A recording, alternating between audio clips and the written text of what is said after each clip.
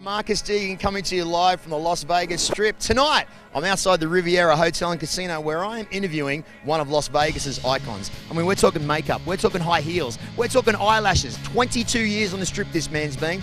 Frank Marino, the star of the world-famous An Evening at La Cage. I have been a fan of your show, and you know that I've seen it probably at least 4 or 5 times. Not only is it a fantastic show, but I get taken away from the fact that you are men dressed up as women. Do you hear that a lot? Do people actually forget that you're guys? I think a lot of times the wife or the girlfriend will take the husband in, and then he'll get mesmerized, like when Britney comes on, or Cher in the body, and yeah, they get taken away.